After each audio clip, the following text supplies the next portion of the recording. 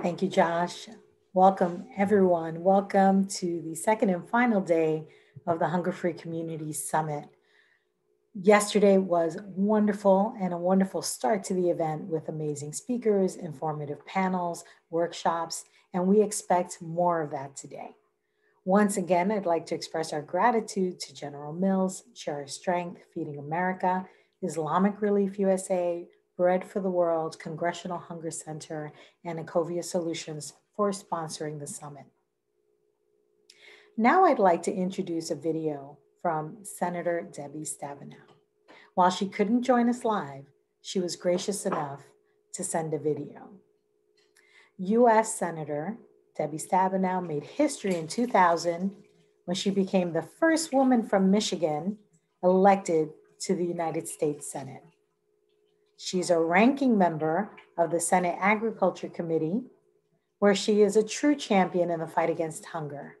She's a senior member of the Senate Finance Committee, Energy Committee, and Budget Committee. Josh, can we play the video?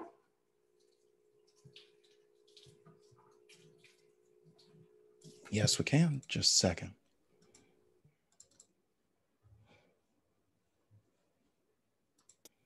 Hi to everyone taking part in the Alliance to End Hunger's Hunger Free Communities Summit. Thanks to all of you as participating organizations and activists for everything you do every single day to help families get food on the table. As we know, the pandemic has worsened the problem of hunger in America. We're not just facing a public health crisis. We're not just facing a financial crisis. We're also facing a very real hunger crisis, and it's growing. That's why I've been very focused on providing more assistance for families through the COVID-19 crisis, and I know you have as well. I'm glad we were able to extend pandemic EBT through next September and to cover children who attend daycare.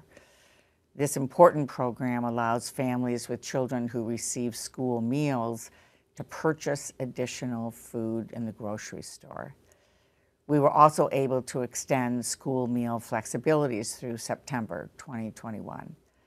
That will let schools and nonprofits serve children during closures and provide multiple meals through in-person distribution or delivery. So important.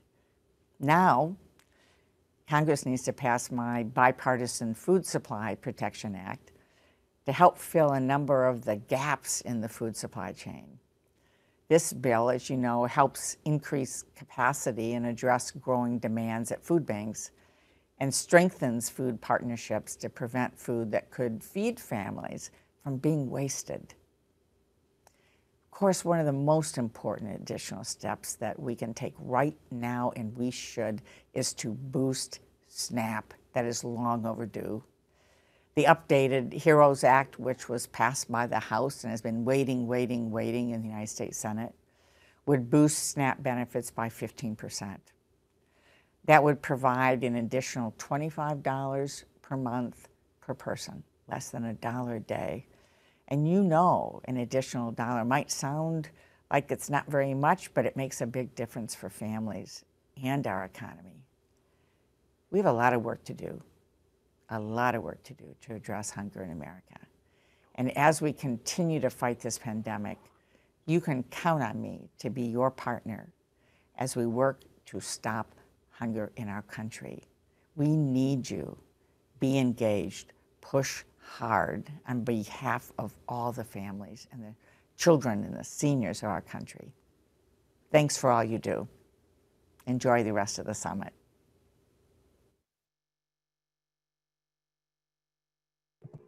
Thank you so much. We so much appreciate Senator Stabenow's leadership, particularly on nutrition issues, and her support of our agenda to boost SNAP. And as you heard, it is absolutely critical. And we're actually asking you to take a few minutes today to call or tweet or write your member of Congress and let them know that families need relief now and they need a boost to their SNAP benefits. So we really appreciate her words on that. Now I have the pleasure to introduce Tony Hall, For those of you who maybe didn't hear his introduction yesterday, I'll let you know. Tony is a national treasure, and we are lucky to have him as the Executive Director Emeritus of the Alliance to End Hunger. Before he was at the Alliance, he was a U.S. ambassador to the United Nations Agencies for Food and Agriculture between 2020 and 2005. And prior to that, he was a member of Congress representing the 3rd District of Ohio in the US Congress for almost 24 years. If you haven't already seen Tony's inspirational TEDx talk, please do so. Tony, I'm handing it over to you.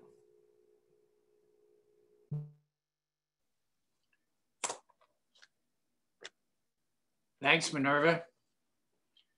You're wonderful.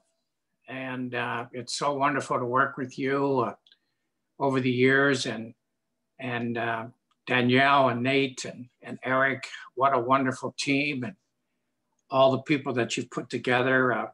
I'm so happy to be here. Of course, I remember a friend once saying, I'm so happy to be here, but at my age, I'm happy to be any place. Thank you. I also want to thank all the people that helped you, Minerva, put this together and organize this summit. And I want to thank all the participants for joining us today. And while the term may be overused by now, many of you really are frontline workers. You fight hunger in these uncertain times. And I'm kind of joining you today wearing 2 hats. One, as the Executive Director Emeritus of the Alliance to End Hunger, but I also have a hunger-free community in my old and my hometown of Dayton, Ohio, and I'm the sponsor and leader of a hunger-free community there. So as I was preparing for these remarks, I was struck by the goal of the summit, which is to understand the changing landscape of hunger and build a resilient post-pandemic America. The truth of the matter is that the pandemic is helping us get a better understanding of hunger. It shines a light on our moral failings when it comes to caring for society's most vulnerable. Hunger is a community issue. It's a justice issue. And yes, it's also a political issue. When I founded my initiative in Dayton, Ohio in 2015, my hometown of Dayton, Ohio was already struggling. We were following years of an industrial decline. We had lost 10 automobile factories. We were in a great recession. Dayton at the time topped the list of the hungriest cities in America. I think we were the 5th hungriest city in the country in the year 2015. In West Dayton, many of our friends and neighbors received personal and devastating lessons on what it means to live in a food desert. I have the largest food desert east of the Mississippi. They were unable to access nutritious food for themselves or their families. And we knew that we had to act. 5 years later, we are closing in on opening a co-op called the Gem City Market.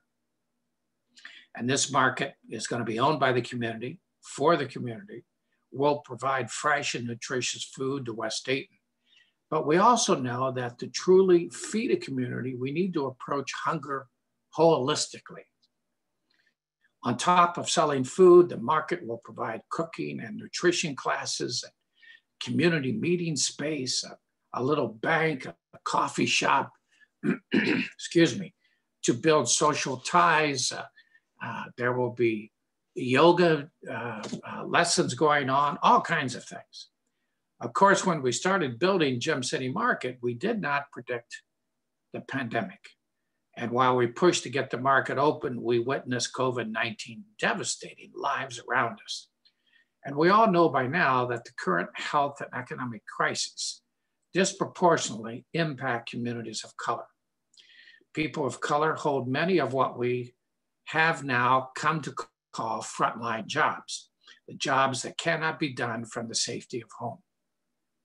And further, we know that many of these individuals who live in food deserts, they suffer from poor health, and it's caused by lack of access to nutritious food.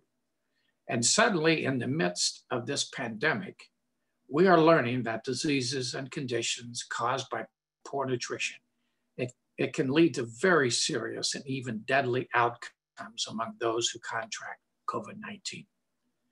This pandemic underscores the interconnected nature of all the things that impact hunger in America: health, nutrition, justice, policy, community, and cooperation.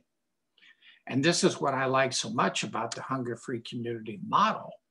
I know that a lot of our organizations have simply been, well, we've been overwhelmed by this crisis.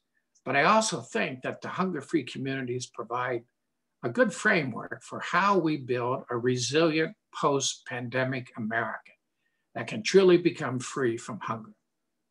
Just look at the summit sessions from yesterday and those that are happening today. The sheer breadth of topics and expertise delivered by participants in the summit is staggering. Sessions on equity, messaging, data, coalition building, policy, technology, tailoring responses to disenfranchised communities, and so much more. This summit highlights why it is so important to bring diverse voices together to respond to the complicated issue of hunger. And I think this is what hunger-free communities is all about. I'm no stranger to the frustrations of getting elected officials to respond to the issues of hunger. I've been in 17 elections. And as a United States congressman, I've learned that hunger is among the very few issues that can have such an immediate and devastating impact on families, yet can avoid urgent actions within the Congress. Even today, with our community urging Congress to raise SNAP in response to the health and economic crisis, an issue that many of us would call a no-brainer, we are seeing resistance. But the power of advocacy that hunger-free communities can provide can be a game changer. At the Alliance to End Hunger, we have seen how incredible your advocacy efforts can be when mobilized behind a single policy or issue. And local community organizations and networks, they can grab the attention of elected officials in a way that national organizations cannot. We need to bring the issue of hunger home for these officials. Make sure that they see it and understand that it's not something that simply happens somewhere else to somewhere else to someone else. You know, your vote is really important, and you know more than anybody else knows about the issue of hunger. And there are people that just went through election that were elected by the skin of their teeth.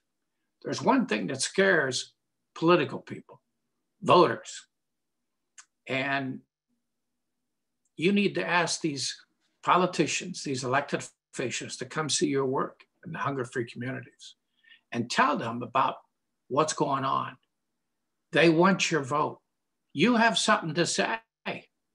And most importantly, you have power, you have clout, you have votes. It's a stressful time for many of us, but I am also very hopeful. I believe that the energy and passion and commitment that I see at this summit is saving and will save lives and livelihoods in the short run. But I also believe once this crisis is over, that our collective work holds the answer to ending hunger in America. Once again, thank you for your dedication and your leadership. It's wonderful to associate with you. Thank you very much. Thank you so much, Tony. We appreciate you so much for all the work you do when you were in Congress, now at the Alliance, but also in Dayton and playing such an important leadership role in the anti-hunger movement there. Thank you again, Tony. Now I'd like to introduce our keynote speaker, Graham Christensen. We know food security is inextricably tied to food production and agriculture. So it is my deep pleasure to introduce Graham, a farmer from Omaha, Nebraska. As part of the Nebraska Farmers Union, he helped with climate change and renewable energy education efforts and worked on agricultural and energy policy at both the state and federal level. Currently, he is the founder and president of GC Resolve, a communications and consulting company that focuses on grassroots community development, mobilization, and education with an emphasis on environment and the creation of more resilient communities. And today for us, he's going to address building resilient communities from the soil up. Graham, over to you. Thank you, Minerva. Tony, thank you for those comments. Special thank you to U.S. Senator Debbie Stabenow for providing the video and the vision around nutrition. In the back room, Josh, all the hard work you do that goes unnoticed, we all notice it. It's a pleasure to be with Alliance to End Hunger today at this convening. The Alliance to End Hunger is playing an enormous role in the conversation around nutrition. The Alliance to End Hunger moving forward is going to continue to be vital as we look at how we can update our food system to deal with the issues we're dealing with today. Just a quick background, and then I want to dive right into things so we can use this time as precious time as constructively as possible. My background, I'm from Oakland, Nebraska. It's northeast Nebraska, 1 hour north of the Omaha metro area. We're a 153-year family farm tradition. We homesteaded in 1867. Where our farm is transitioning into a more biodiverse with the goal of being a regenerative operation in a few years. We're somewhere in the middle of that right now. I have a journalism background, which goes into a lot of the communications work that we do at GC Resolve. I am on the board of directors and state secretary of the Nebraska Farmers Union. And along with GC Resolve, also do some work around the installation of alternative energy projects around the region. More recently, we have myself and many others have co-founded Regenerate Nebraska, which is a network that is looking into the future and pulling the conversation of food production quickly into the future with a new vision. It's a simple vision. Some of this comes from knowledge that we've gleaned from the past generations, knowledge that we've gleaned before any of us may have been here. That's called indigenous knowledge. But we're bringing that to the mainstream of conversation in Nebraska because we feel that this is the only way that we would be able to move forward. Diving right into things. One of the most exciting projects that we're working on currently is around the pandemic, and it's called Pandemic Research for the People, or the acronym is PREP. This PREP division has a rural focus, and we've been working together with a large nationwide coalition to dissect some of the deficiencies we're seeing in the food system that have come to light in front of more of the general public during the COVID-19 pandemic. Furthermore, we're looking at how we can transition into a regenerative community, into a regenerative food system that really benefits and takes into mind all people from all places, no matter who you are or where you are at. The first piece that we introduced was around national security. The second piece was just introduced earlier this week, and it's around what happens when we neglect our nutrition. I'm going to spend some time talking about those two pieces now, but also just want to give a teaser. We will be also putting out a dispatch white paper as well on plantation economics and historical discrimination within the USDA, and also starting to peel away the huge issue we have that is up and coming. We're already there, but it's going to intensify as we move in the future. And that is what to do with all the land as it's concentrated into fewer and fewer hands. If we do not get young, diverse people back on the land at this time, if this is not a federal focus, we're in big trouble.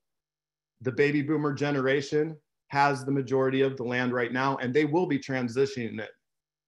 But we have to have young people back on the land rather than multinational corporations. And you're going to see in just a bit what's happening in Nebraska and why that part is becoming more crucial by the day.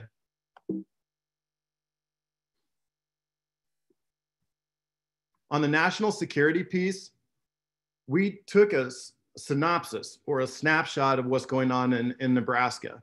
And as you would expect, we have a lot of meatpacking plants. These have become hotspots for COVID, and the neglect that has been put onto the workers, these essential workers during this time. Well, we could have a whole nother session on the stories that we catch both first and second hand here on the ground. But because our food system is creating a national security threat, and we've seen it arise even more clearly in COVID, we're asking for a few things. And it starts with increasing meatpacker worker protections, pay, and safety standards. These people have been deemed essential. They have been coming back to work, but there's not enough focus on their health and safety. This has to be a national priority. Without these people, the food doesn't get to the table, and then we have even more serious issues.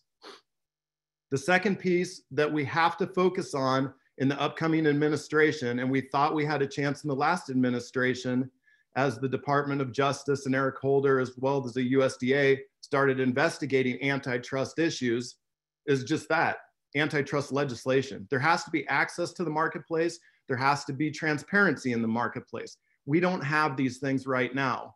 And so a big part of this is consumer awareness, consumer education, and driving the demand.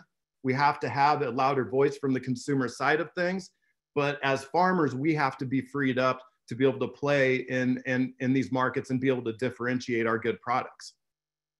Third, that has been coming up over and over again is state inspection of meat processing and reciprocity, so we can be able to ship over borders, so we can increase local and regional access. This is local and regional economic development. We produce more foods locally. That means we have a more secure food supply. But as COVID hit, the small guys were pushed back, and some of them still from the first wave of COVID earlier in the year now are not being able to process because we don't have enough small processing plants until 2021. And then much of the holdback was when the big companies had to slow, stop, or spread out. They dumped a bunch of their product in the small plants. What does that mean? Our small farmers who are barely getting by, but doing everything the way they should be doing, go out of business with another year disturbance. And so this is a serious security threat.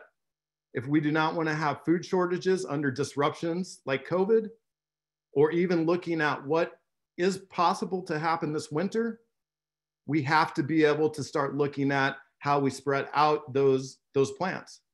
And that also is the spread out portion of that is also a good way to be able to cut off outbreaks in these more centralized locations that harbor a lot of people working close together. It slows down the lines, which is certainly more ethical. And it also creates more business opportunities in rural America that we have lost, and we need to have them back. And of course, farm subsidy reform, this will come up again, but we have to start investing in highly nutritious food products, and we have to invest in the young people back on the land, or it's game over. We need to, at the state level, start looking at resuscitating those old state level corporate farming bans that protected independent operations from the influx of multinational systems, putting farmers on contract and lowering the wages for the workers. At this time, we should not neglect the thought and a process and a policy piece that has worked so well over the years in rural America and rural Nebraska. Bring this back. And in order to secure the food supply, as well as the farmer's safety net, it was this group, this coalition, talked about reenacting the grain reserve. The latest piece that we put out by Prep Rural is called Neglecting Nutrition, How a Pandemic Has Exposed Health Disparities in the Rural US. And what this piece, basically this coalition of Prep Rural, which by the way, Alliance to End Hunger was a contributor on this. Thank you to Megan Lovelace for helping us get a bunch of the nutritional pieces in place. Special shout out. But this group, first of all, looked at the disparities in rural and found out that rural Americans are more likely already to die from chronic diseases such as heart disease, cancer, chronic lower respiratory disease, and stroke.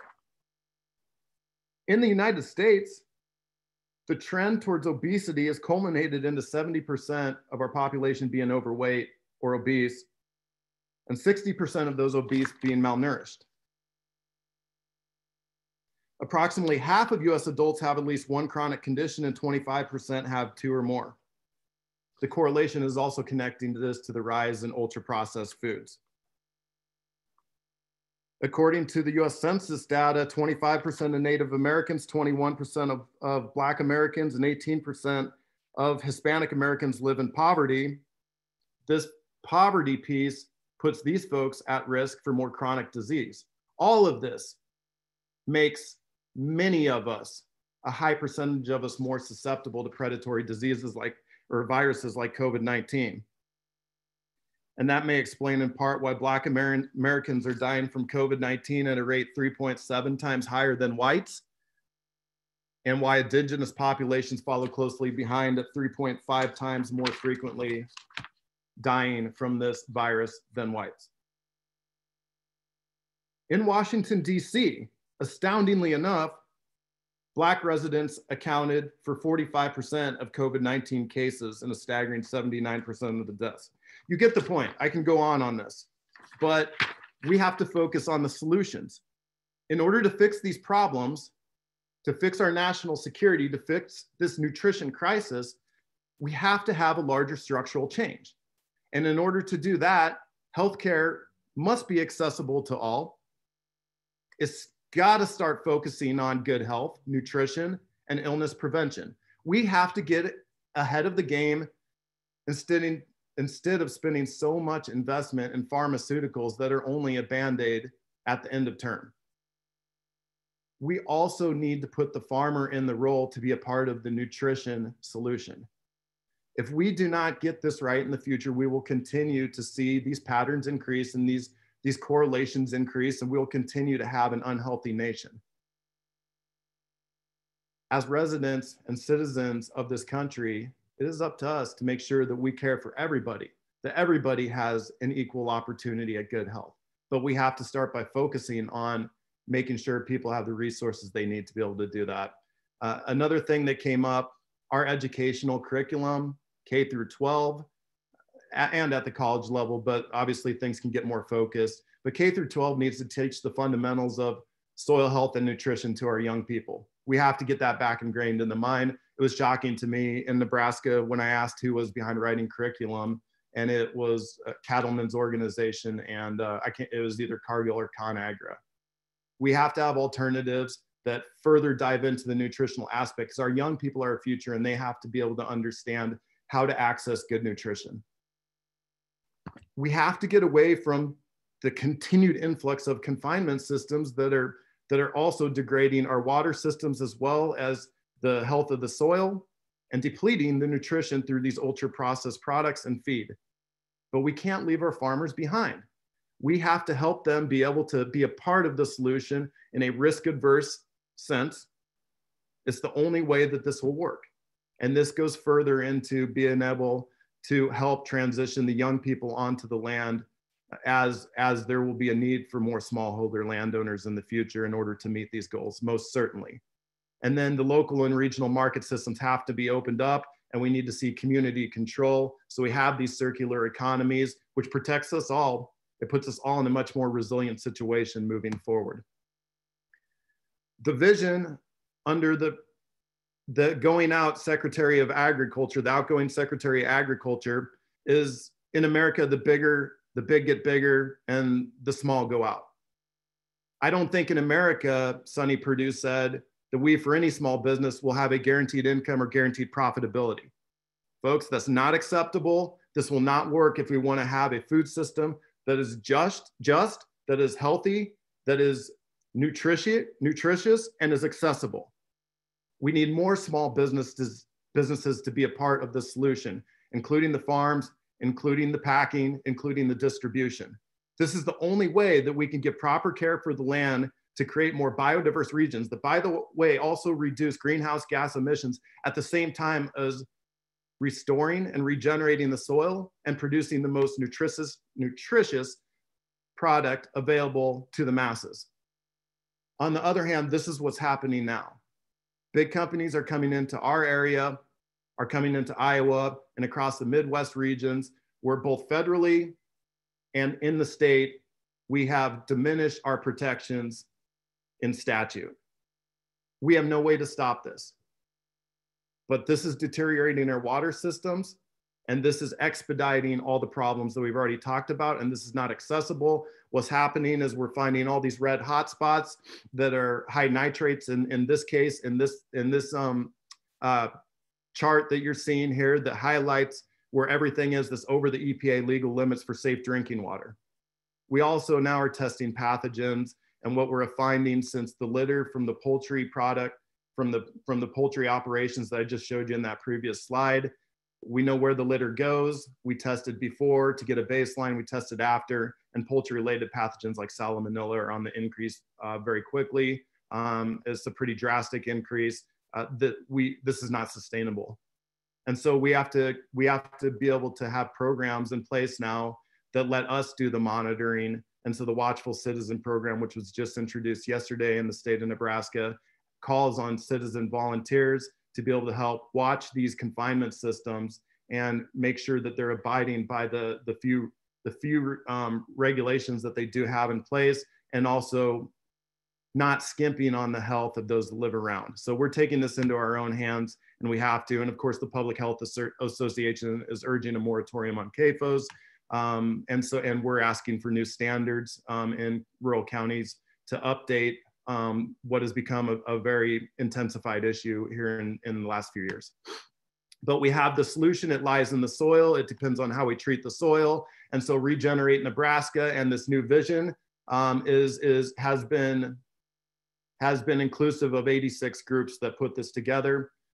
We are looking at a bigger picture with a bigger group, and this is happening all over the country. Look at what biodiverse operations look like. This farm has been organic since 1950s, yet this is 220 bushel corn. My friend Anthony couldn't believe it. On the other side of the state, we're seeing more biodiverse operations that raise more plant proteins, more peas, more lentils, more beans, more of those kind of things. Stephen Tucker is one of the folks in the southwest part of the state that's leading the way. We're looking at new models on how we can be able to produce poultry. This is actually happening right now in Minnesota. For those of you who have heard of Ray Hinaldo Hazlitt Marroquin and the Regenerative Ag Alliance, this is his engineering, this is his creation, and you're seeing how we're building nutrition, but once again, it starts from the soil up. And just imagine if more operations are looking biodiverse like this, the amount of sequestration that can happen from the greenhouse gas emissions. Just imagine how much more nutritious the end product will be. And it's not just about the meat protein, of course. Plant-based diet is important. We're learning to get rid of more of the processed products, be more cognizant to have that balance. I've had to do this myself being a Nebraska farm kid. Hazelnuts and elderberries are very common off of the operations that I just showed you. And of course, everyone there's a place for everyone in regeneration, and it happens in the urban areas too. All these vacated lots in North Omaha, in Detroit, in Chicago, in St. Louis, or anywhere else across the United States of America can be part of the solution. We need to be able to enable more people to get involved with growing their own nutrition, and of course, having that accessibility. What will also help connect the consumer and the farmer, as US Senator Stabenow was talking about, and this is also highlighted in the neglected nutrition piece, is more focus on making sure SNAP is funded properly and that it is accessible for everyone that may be in need of that at the time. That will only create more market opportunities for the farmers and improve this food desert issue that we're seeing in some of the areas that I just mentioned. Now is a time that we have an amazing ability to reshift the conversation. Now is a time with COVID, as bad as it has been, the more of us are cognizant, the more of us are trying to seek better and more healthy alternatives. But now is the time that we must do this for ourselves and our families. But not only that, we must take our voice and bring it to the policy platform so that we can enable this to happen for more of us, so we can have a more resilient and more healthy country, as well as community to live in moving forward. I appreciate your guys' mission. Keep it up. We're all in this one together, and it's going to take all of us in a more unified approach than it's been in the past. And one more thing before I take questions, let's make sure we get a Secretary of Agriculture that understands this. Thank you, Graham. That was amazing. There are so many kudos in the chat. People really appreciate the message. I have one question right now, and I will ask people to drop your questions in the Q&A so that we can make sure we get those answered for you. But really appreciate your thoughtful presentation, Graham, and how all of this is holistically connected. There is a question, which is someone is thanking you for thinking about hunger as a problem within the larger food system. And the question is, do you work with the local chapter or larger organizations like the Farm Bureau or IFSA Extension? Wondering how we can leverage existing partners to bring the voices of small farmers, especially in urban areas. First of all, the answer is yes. In Nebraska, for instance, we got a bunch of young folks that are part of the extension and are starting to do some really cool things. And this is exciting, and it's a little new edge. I think this is being energized by a bunch of people that want to get things right moving forward. See the writing on the wall that there really isn't an opportunity, for a farmer moving forward under the current system, unless you can be, one of the last ones standing. I'm very encouraged by that. As far as and I should also mention that we have relationships. We work with the Med Center, the University of Nebraska Med Center. We've worked with the University of Nebraska-Lincoln Department of Civil Engineering, and we've also had a lot of back and forth going with the Doherty Water for Food out of the University of Nebraska-Lincoln, and the agronomy department too. And horticulture, agronomy and horticulture department.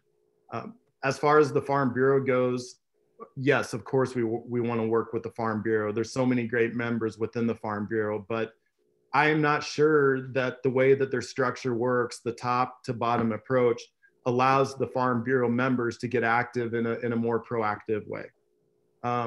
We've been trying this for 100 years now, and it's not a clean process.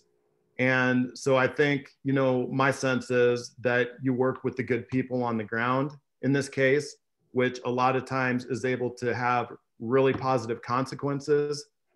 But I'm still a little bit leery about the mission from the top that's driving what the organization is doing at the end of the day. And we're going to have to be better than that. We don't have any more time for these games. Thank you, Graham. There's another question around engaging youth and getting youth to really look at careers in farming. I should mention National FFA, Future Farmers of America, is a member of the Alliance as well. So we know the great work that they do. But what's your analysis of why that's such an issue and what can we do about it? Well, we highlighted that we need to have a larger focus on educational curriculum that gets the science of soil health and helps have a larger focus on nutrition.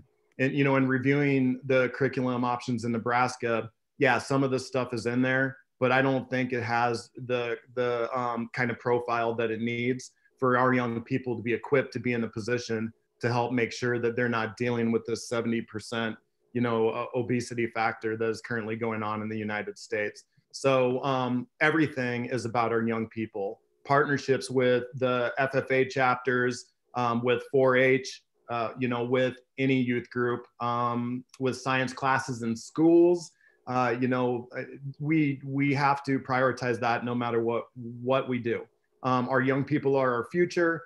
They are definitely on the clock right now. So all institutional knowledge, we have to be able to do our best to be able to pass that down.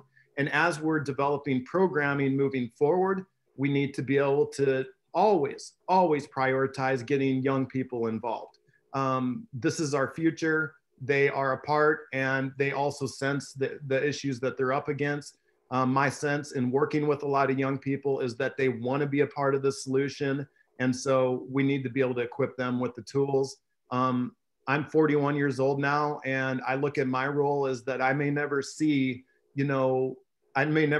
that the end in where this is all set up and working as harmoniously as it should. But I know that I have an ability from my experiences and what I've seen and the knowledge that I've accumulated to be able to at least open these doors, to pass on this information, to help put people in places where then they one day can take the torch and be able to stand on the shoulders of whoever came before them so that they can succeed and see that end positive vision.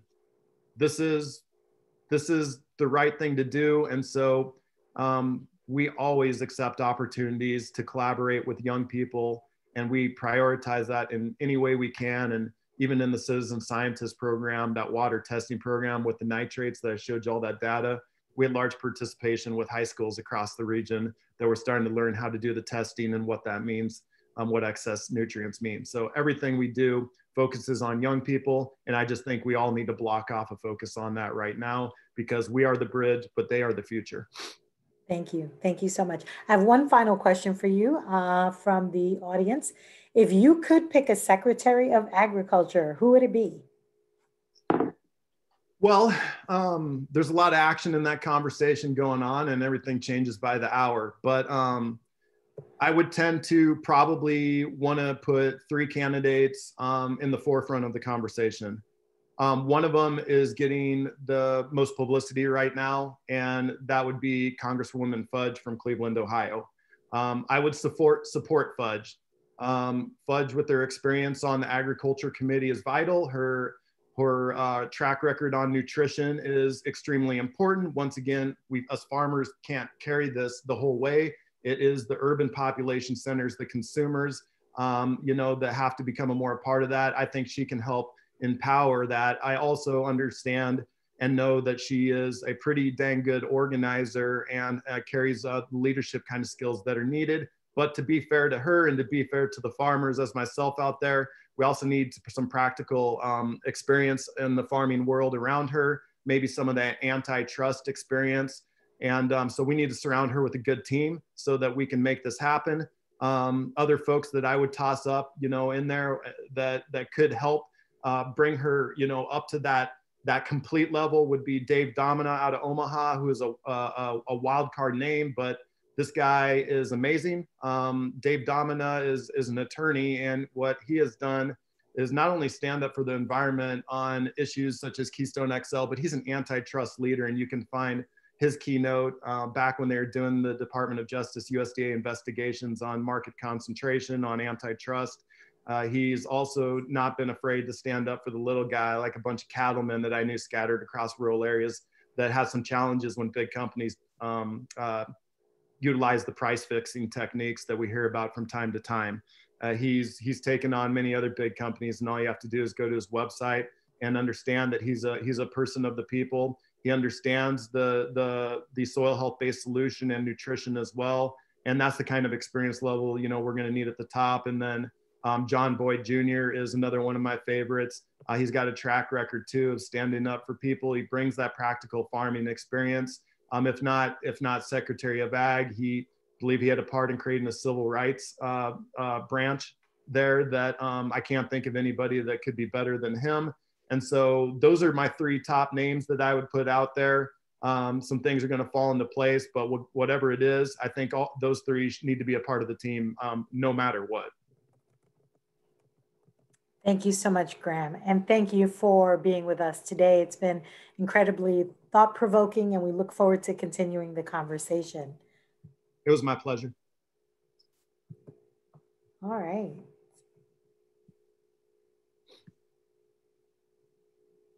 So Graham, if you could stop sharing your screen. Awesome. Thank you so much. So That was really wonderful and very informative. Thank you, thank you.